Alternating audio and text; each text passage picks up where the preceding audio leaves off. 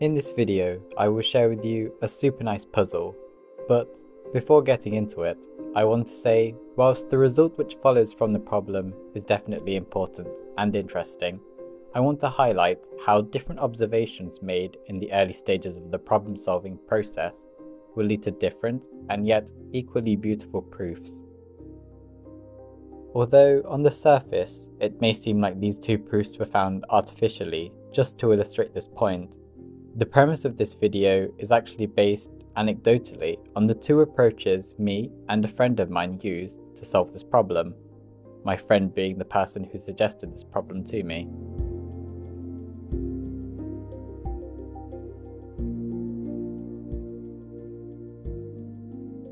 The puzzle we are addressing is: suppose there are an odd number of criminals in a room such that the distance between any pair of criminals is distinct. In other words, no two pairs of criminals have the same distance from each other. Every criminal watches the criminal closest to them. Prove that there is always at least one criminal who is unwatched by any other criminal. Before we get into solving, I want to iterate that I encourage you to try this problem yourself and pause at the key breaks in chapters to complete the proofs independently. To get a better feel for the problem, it makes sense to look at small cases with a small number of criminals. But before that, we need a better way to represent this problem. Observe that we can represent the criminals with dots, which I'll refer to as vertices or nodes, and if a criminal is watched by another criminal, then I will place an edge between these two, in particular a directed edge. Together, these form a directed graph, and if we have n criminals, then we must have n vertices and n edges. Now, looking back at the problem, the first question you might have is, how is oddness important? If you think about it for a bit, you may realize with an even number of criminals, we can pair them up in such a way that each pair look at each other, a sort of staring contest, so no criminal is left unwatched. With that out of the way, we should start looking at some small, odd cases. When there is one criminal, obviously this criminal is unwatched. When we have three criminals, you might notice something. Observe that the pair of criminals whose distance is minimal over all three pairs are both watching each other. This leaves the third criminal unwatched. This idea of considering the pair of criminals whose distance is minimal was the key to the proof that I used. However, as we go up to 5 criminals, and then 7 criminals,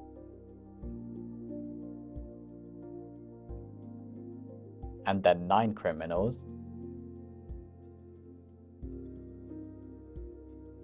you might spot another pattern. There doesn't appear to be any sort of closed loops of directed edges, known as cycles, longer than 2 criminals. And this is something that we may conjecture.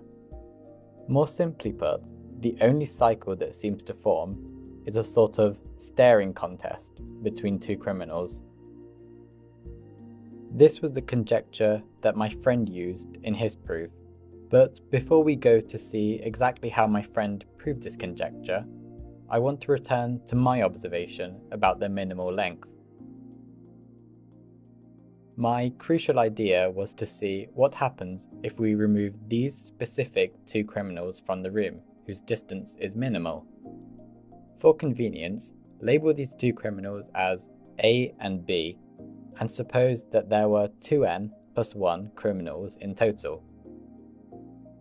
We know if there is some unwatched criminal, say X, then X is neither A nor B, since A and B both watch each other. Hence, by removing A and B, we're left with 2n minus 1 criminals, which should hopefully still contain X. This sort of recursive logic where the truth of the previous case implies truth of the next case, should scream one thing: induction. I will formalize this induction argument shortly, but the conjecture that we'd made about the length of the longest cycle seems like something we should try and prove. Assume for a contradiction that there exists some cycle of length k greater than 2 criminals, which we can label A1, A2, all the way up to AK, where A1 watches A2, A2 watches A3, and so on until it cycles back to AK watches A1. Now, the key is that a criminal watches another criminal if and only if there is no other criminal closer by. We can use this to form some inequalities. A1 watches A2, so AK is further from A1 than A2, hence A1 A2 is less than AK A1. But AK watches A1, so AK A1 is less than AK minus 1 AK. We can keep repeating this around the entire cycle, going backwards to obtain the following inequality. But look at the two ends of our inequality. We're saying that A1 A2 is less than A1 A2, which is nonsense, and is exactly the contradiction we were looking for.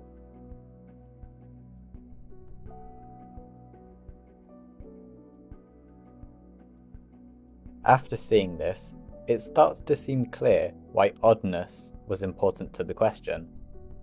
We can suppose that there are m pairs of criminal who are in such a staring contest with a cycle of length 2, and then all the other criminals must be in some path on the graph.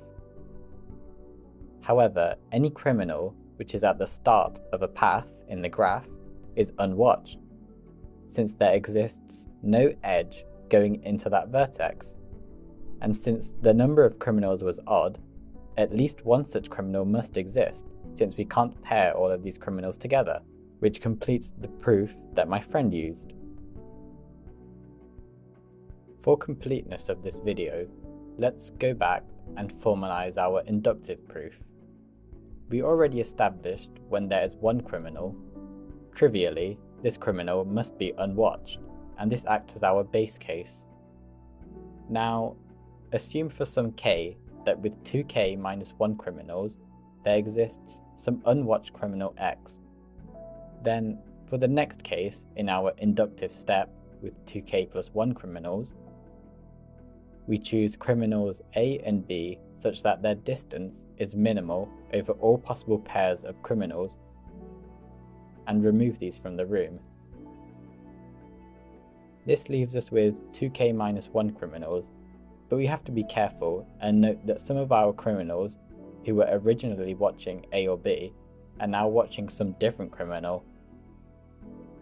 By our assumption, in this new room, there must be some unwatched criminal, X. But when we go back and reintroduce A and B back into the room, some of these criminals might convert to watching A or B, but since the length of AB was minimal, then neither A or B will convert to watching X, so this criminal X remains unwatched, as required to complete the proof. To conclude, I think both methods, despite coming from very different observations, both provide their own merit. Generally, direct proofs help understand why a particular result is true, and induction has a reputation for skimping over the real understanding of why the conclusion is what it is, because the assumption jumps over any deeper understanding of the problem. While to a certain extent this might also apply to this problem, the induction does still do a good explanation as to why an unwatched soldier must exist, even if not as explicit as a direct proof. The purpose of this video isn't to say that one approach was better than the other. I'd argue they're just as elegant, but to highlight the nuances which led to these different lines of thoughts and then these different proofs.